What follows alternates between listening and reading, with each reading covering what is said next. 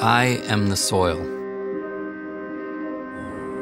I am in the hills and in the valleys, the farms, the orchards. Without me, humans could not exist. But you treat me like dirt. Do you realize that I am just a thin skin on this planet?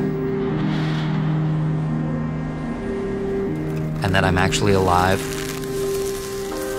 full of organisms that grow your food?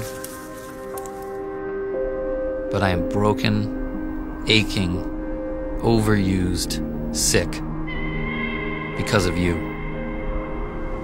You have withered me away to less than half of what I used to be just over 100 years ago.